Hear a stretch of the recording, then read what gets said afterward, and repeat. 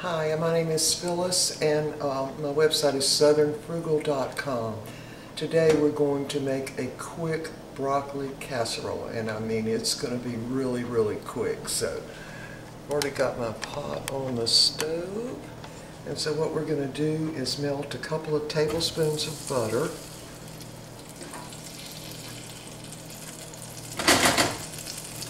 Might be a little more than a couple of tablespoons.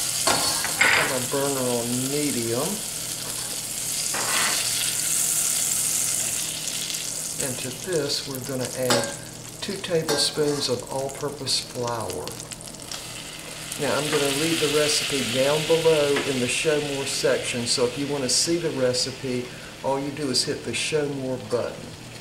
So we're going to cook this flour just a little bit in the butter.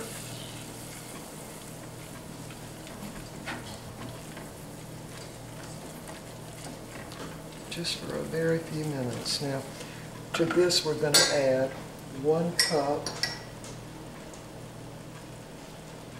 of milk, and I'm using the non-fat Carnation instant non-fat milk, and I'm doing that because we're going to boil this and I don't want it to curdle. So we're going to actually add another 1/4 cup to this, just regular water. So that's 1 1/4 cups of non-fat dry milk.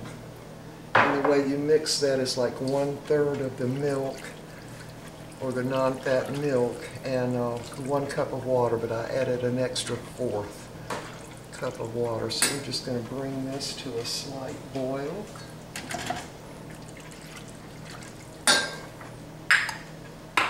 Wait for that to boil. I'm going to put a dash of onion powder. I mean just a dash, like that. And I'm going to put a dash of garlic powder, like that. In other words, you won't really taste it, but it's going to give it some extra flavor. So I'm just going to bring this to a boil and let it thicken up a bit.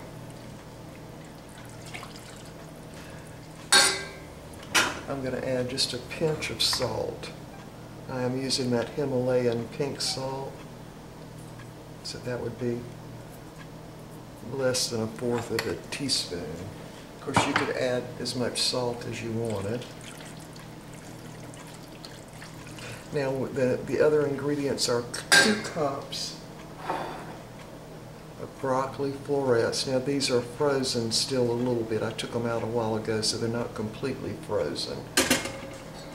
We're just waiting for this to come up to a boil. And the other thing we're going to add is 1 cup of sharp cheddar cheese, but we're only going to put about 1/4 of the cup in here and save some for the topping. Let's see if that will boil.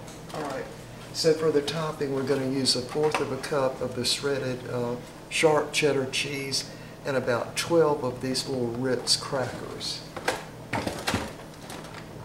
And what we've already done with these is I went ahead and put it down on the counter and just bang them with a rolling pin or even the bottom of a pot.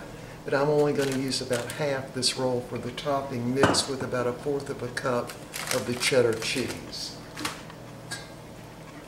And I do shred my own cheddar cheese. I just think it's better than buying that kind that's already shredded for you.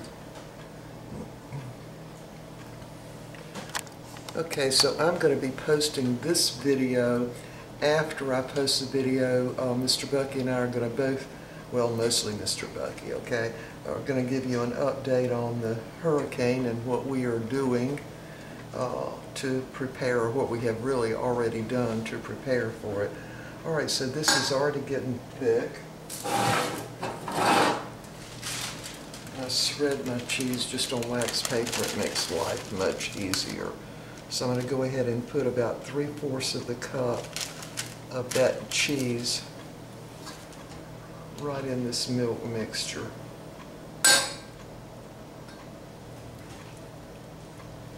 So it's already gotten thick. Now we might have to add a little more milk if it gets too thick. Alright, so it's just barely coming to a boil. Now I'm going to go ahead and dump in, oh y'all couldn't see, I dumped the 3/4 of that 1 cup of cheddar cheese right in there. We're going to go ahead and dump that broccoli, and it is still frozen a bit, so we're just going to dump that in on top, like that. I need a bigger spoon.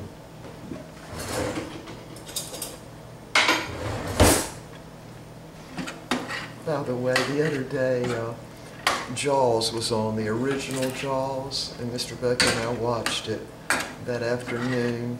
And remember the part where that police chief said, "We're going to need a bigger boat." Yeah, I've watched Jaws I don't know how many times. I always get a big kick out of watching it. All right, so we're just going to let this bubble a little bit and sort of get that broccoli partially cooked.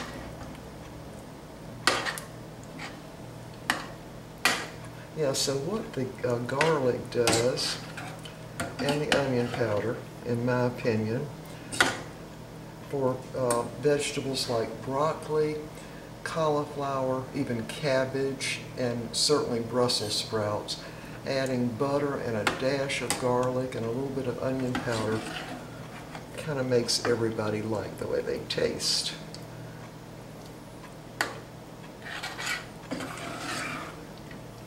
And we did not cook this broccoli beforehand because we're trying to make this really, really easy. All right, so we're going to go ahead and dump it in a little Pyrex container right here. This is, I think it's about a 5 by 7, but it holds 6 cups. So I'm going to go ahead and cut my burner off now. And remember, we've already got it started cooking. So I'm going to dump that in.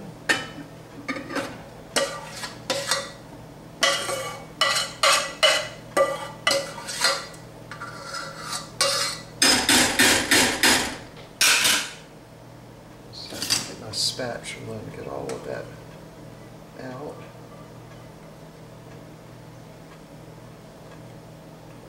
So this is just like a cheese sauce, really. And of course, there are all kinds of ways to make broccoli casserole.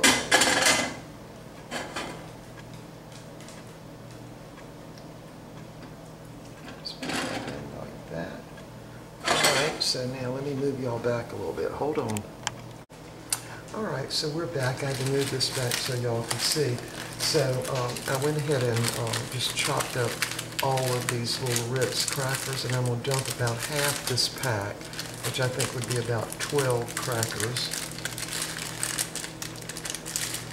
And by the way, I do freeze these, the whole box. Alright, so we're just going to hold it there and dump out about half of them. Do it right there.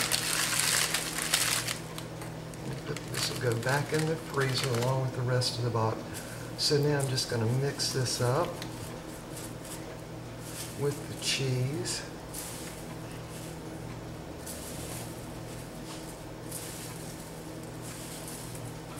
So I'm cooking again in my toaster oven set at 350 degrees on bake. If you don't have a toaster oven, of course you could use a regular oven. And we're just going to let it bake for about 20 minutes. That's about how long it will take it to start bubbling. So just put that right on top. Ritz Crackers mixed with the 1/4 of a cup of the cheese. And again, the broccoli will finish cooking in the oven.